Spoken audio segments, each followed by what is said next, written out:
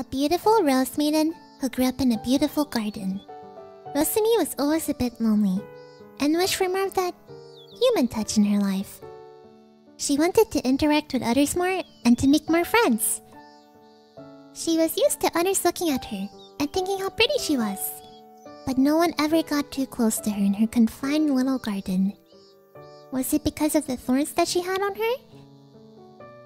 Every now and then, she would see a cheerful and happy fairy tend to the flowers all around her before she set off to do something else. Curious, one day she asked a nearby bumblebee why that fairy was so happy all the time.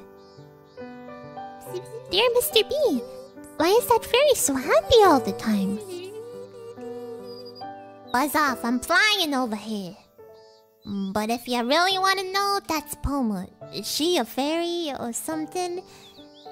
She also doing some BTubing stuff or whatever, I hear. Huh. Rosemi lit up in excitement, thinking this was her chance to make connections with others and no longer be the sole rose by herself in the garden to be gazed at by others. This was her one opportunity to be able to talk with and make others happy just like that fairy. Eventually, she became a BTuber herself. And this is where our story begins. And now I'm her intern. Wait, what? I'm her intern?